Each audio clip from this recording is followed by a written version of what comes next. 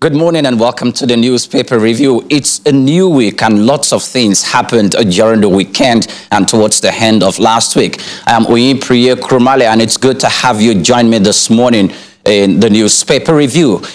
The National Association of Resident Doctors, who remember talking about this particular story last week. On the 1st of July 2021, they went on a strike. On the 25th of July 2021, they went on a strike. And on the August the 2nd, which was last week, Monday, they went on a strike as well. About 4 times, the National Association of Medical Doctors, of Residential Doctors, and they've gone on strike for 4 times, and their demands have not changed. They have blamed the federal government for not honoring the agreements that they had. And the government in return, most especially the Minister of Labor, Productivity and Employment, Senator Dr. Chris Ngige, of course, was on one of the platforms during the weekends to debunk and reject some of the allegations and accusations that the National Association of Medical Doctors is accusing the federal government on. The minister said some of these allowances they have paid, and there is the process that will give way for the negotiations of other agreements that the National Association of Residential Doctors has given to the federal government. The minister equally said that not all the agreements, not all the demands of the doctors falls within the jurisdiction of the federal government, that some of them falls within the duty and obligation of the state government. It was actually advising the National Association of Resident Doctors to meet the state government to demand for some of the agreements that falls within their jurisdiction. But what broke the back of the camel was that the minister has vouched to implement the no work, no pay rule and law on medical doctors if they do not resume duties today. These and other stories like the Warri refinery, the Kaduna refinery, the Port Harcourt refineries that have been scheduled to go through rehabilitation at this particular point in time. A lot of Nigerians have raised their voices that if these refineries for some time now have been lying comatose without being productive, of what essence is it to allocate billions of dollars for the rehabilitation of these refineries? However, the Minister of State for Petroleum Resources, Timi Silva, over the weekend equally came on air to talk about the processes that these refineries are currently going through, most especially citing the refineries too in Port Harcourt, River State, which have very, very large capacity to produce over 200,000 barrels per day of crude product. We'll be taking a look at these particular stories that are making the round. Now we're being joined by our public affairs analyst, Mr. Ibrahim. Good morning, Mr. Ibrahim, and welcome to the newspaper review.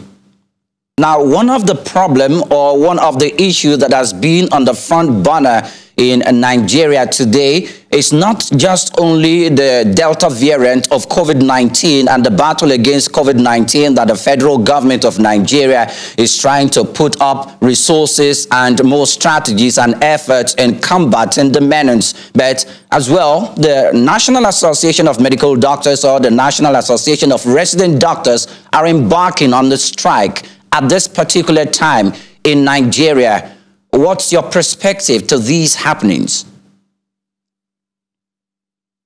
Well, thank you for having me. I think that is a very unfortunate development in the country, particularly considering the spread of COVID-19 and, of course, the Delta variant. It's kind of tearing apart many African countries, and Nigeria is no different. So it's really, really unfortunate to have the National Association of Resident Doctors impact. Really cannot fault them. They've had numerous negotiations with the federal government, and it's just the case that the federal government hasn't honored fully. We'll be calling on the striking doctors to go back to work. The federal government hasn't paid them. What's going to happen to that? Because if we are forcing these people to go back to work, that you're not going to pay them if they do not go back to work, that's like, it's really, really unfair. And I don't want to say it's kind of enslaving, because Perhaps that's what it is. Some of these demands that they have made are within the jurisdiction of the state government and not the federal government. So that's one of the reasons why the federal government or the federal minister is saying that he's going to invoke the law, which is out to do with Article 43, no work, no pay. And if they continue, he's going to get an alternative to carry out the job of the resident doctors over here in Nigeria. Let's look at it from the perspective of the doctors themselves. Yes. You're talking about 16,000 doctors. How do you replace 16,000 doctors overnight? It's not going to happen.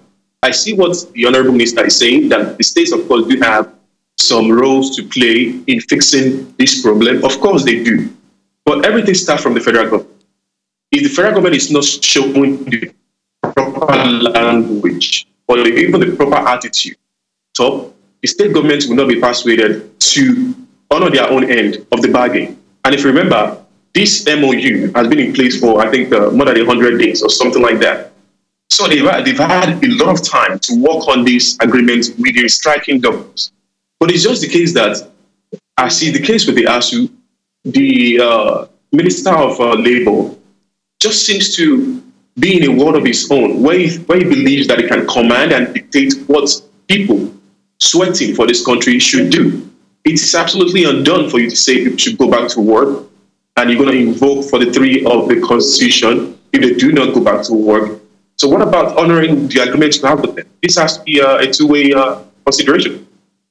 The migration of doctors from Nigeria, the concern it has drawn, and the brain drain, which is some of the tolls that the Federal Republic is paying with regards to some of its brightest minds in the medical practitioner moving away from Nigeria to foreign countries to go and serve as medical doctors. But the thing is, these medical doctors have been well trained over here in Nigeria. It's taking away the brain from Nigeria. What's your take on this? Because it's in human nature to always find what works best for you. So if you spend 5 years in medical school, trained, sacrificing financially, sacrificing personally, and in the end of the day, you are being offered some meager salaries by the federal government or the state government. And of course, you have brighter offers overseas. It's human nature to accept what brings you more dividends in the end of the day. But the consequence is that our brightest are being shipped across the ocean to the Americas or to Europe. And I live in the US, where you'll be surprised if you go to an average hospital in the West on the East Coast 5 times in a year. There are chances that 3 out of those 5 times you will be treated or attended to by a Nigerian doctor or nurse. So it's unfortunate development in the country that really needs to stop, and it's not going to stop with this kind of treatment that the Minister of Labour is trying to force on the National Association of Resident Doctors. But if we look at the way those the agreements between the National Association of Medical Doctors and the government, the accusation was also leveled against the medical practitioners that they are not giving the federal government enough room to complete processes of negotiations and signing of memorandum of understanding and the memorandum of action, which is currently on the table, even though they are demanding, some demands even cut across the payment of insurance costs to some of the members of the National Association of Resident Doctors, about 19 of them that died during the COVID-19, the peak of COVID-19 in the country. What's your take on that? Well, I think it's very unfortunate that we have our very own people who are going through a lot, sacrificing all to take care of our parents and every one of us in the country. And if you have those people sacrificing that much and still the federal government is not giving them the respect they deserve, because again, this is not always about the money. It's about respect, treating people with dignity. If you do not treat the doctors with dignity in this country, there is no way for better offers overseas. Or those who cannot live among them, they will resort to actions like strike that we've seen. And it's just unfortunate that the average Nigerian will be the one to bear the brunt. Because now I'm hearing a lot about withdrawing their families or loved ones from hospitals across the federation. This is really unfortunate. not this, in this kind of nomenclature of COVID-19. It's so disheartening that I think whatever the average Nigerian is going through, you still have to think that if something happens to you in the afternoon, or while you're going about your business, you cannot be taken to the hospital because the doctors are not there. So if you don't have money to go to private practitioners, then you are pretty much in a very precarious situation. All right. Now, okay, Mr. Ibrahim, let's move away from that. Let's go to COVID-19 vaccination program. At the moment, there's been a postponement of the administration of the vaccines to people in Nigeria.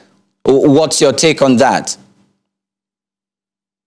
So with the Delta variant really spiking up in the country, and as I said, across Africa, frankly, we've seen some resurgence in the way governments across the continent are addressing the vaccination process in their respective countries. But again, I don't know why Nigeria absolutely has to be different. In these last 2 weeks, there are about 53 deaths reported from COVID. So 100 additional cases added in the last 2 weeks. Those are really scary numbers. And I also learned that the federal government recently acquired about 4 million doses of the Moderna vaccine, which is encouraging, but it's not enough to acquire vaccines. You have to send those vaccines out for them to be given to people who need the vaccines. And if you do not do that, they're going to expire. So it's not about us having about 4 million doses of Moderna or even expecting the additional Johnson & Johnson doses that are occurred in the next month or two. But it's more about vaccinating people. And how do you vaccinate people when doctors are on strike? The people who have COVID here, those who do not have COVID, need precautions to help them stay away from COVID-19.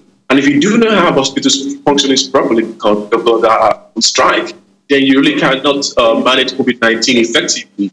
And I think this pretty much link to one another. The doctors strike on the one hand and the vaccination phase 2 on the other hand. Nigeria is one of the largest producing states in the globe when it comes to petroleum and crude oil. But the thing is, currently, the local capacity to refine its product is being one of the challenge bedeviling the oil industry and the sector in Nigeria. What is your perspective on this? I think this is, again, another case of Nigerian government fumbling decades. You see, I do not we still continue to look up to the federal government as being the way out for us to properly refine petroleum in this country, where private refineries across the world have proved this theory to be very wrong. And I see a very bright light in ongoing negotiation between the federal government and the Dangote group about their refinery in Lagos. If we can see more privatization of refineries in the country, then I think things can be brighter, particularly if we consider the fact that trillions and trillions and trillions have been earmarked for these refineries for since God knows when, and they've not worked, they've been moribund. So what that means is that the monies are not going where they should be going. And if we are addressing this problem of moribund refinery with the same strategy of funding federal money into this refinery, then I do not think we are doing the right thing, because it's repeating the same mistake over and over and over again. So it's really unfortunate that the late President Yar'Adua rolled back some of the privatization measures initiated by the Obasanjo government around 2007. If things have been going on towards the privatization end, I think, or at least joint ownership, I think would have better refineries today. But it's really, really absurd to see that we are spending yet another trillion and trillions of naira on refineries like that. I don't know why the federal government keeps bothering itself. It is that cannot obviously implement. Okay.